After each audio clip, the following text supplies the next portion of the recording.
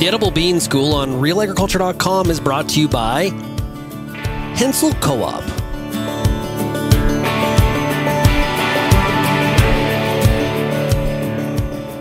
Hi, I'm Bernard Tobin. Welcome to the Edible Bean School. Today I am down in Middlesex County and I'm joined by Meghan Scott from Hensall Co-op. Meghan, how's it going? It's going great. Thanks for having me here today, Bern.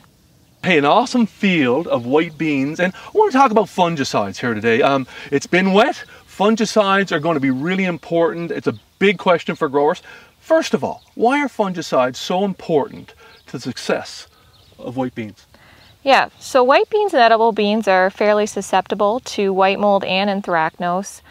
White beans and black beans in particular, more so for anthracnose. And really, they can be yield robbers as well as quality robbers. And in order to be successful with spraying fungicides, really the most important thing is to make sure that they're applied preventatively. Yeah. Talk a little bit more about white mold, obviously one of the big culprits here. When do we see that in the crop? When does it set in? What do we need to be looking for? Sure. So you're going to start to see potential white mold infection once the beans are kind of in that flowering stage. And as you can see in a field like this, you've got a dense canopy and we've had really humid, kind of moderate temperatures, and really that's a perfect condition for white mold infection. So in order to protect the beans, you really want to get that fungicide on when the beans start to flower and you start to see those pin beans there. So start scouting your fields once the beans have started to flower, and check them a few days later. Once you have more open flowers and you start to see some of those first flowers turn to yellow, you're going to notice pin beans. And pin beans really are when you want to start to spray those beans with that first pass of fungicide for white mold. Now that's timing for our first pass on a fungicide. What about multiple applications, a second pass? What's our timing there? Yeah, so if you read the label of most fungicides, they would be roughly 7 to 10 days after first application. Really base your second application on kind of the conditions and your general level of risk for further infection. So if we have weather like this, it's going to continue to be wet and your canopy's nice and filled, you really should start to consider a second application. So 10 days after your first application, get back out in the field and get a second application on there and keep them protected for another couple weeks. Now, when growers are walking their fields, they're out scouting, what should they be looking for white mold? Yeah, so when you're out in the field looking for white mold, really pull out your canopy and look in the bottom. So white mold infections are most likely going to start on those old flowers that have fallen off or the necrotic tissue at the bottom of the plant. So take a look down there. It's kind of got a snowy white powdery patches that you'll start to notice on the plants. And really, if you start to notice that and you haven't sprayed yet, it's very important to get out there and spray as soon as you can. So Meghan, another disease you mentioned, anthracnose. Tell us about that. What do we need to look for there? Yeah, so anthracnose is a lot more common in white beans and black beans than it is in our larger seeded beans.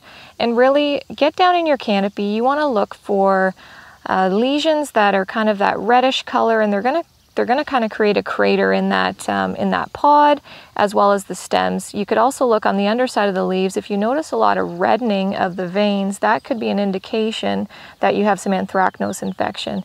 And there's really a few important things to remember with that. If you were to see anthracnose in your field, the best thing you can do is walk out of there, because if you're going to walk across your field that has anthracnose infection, you could actually spread it yourself by walking through it. Now, a lot of other things go into spraying. What other tips do you have for growers? Things like water volumes, for example. Yeah, so water volumes with fungicides are pretty important.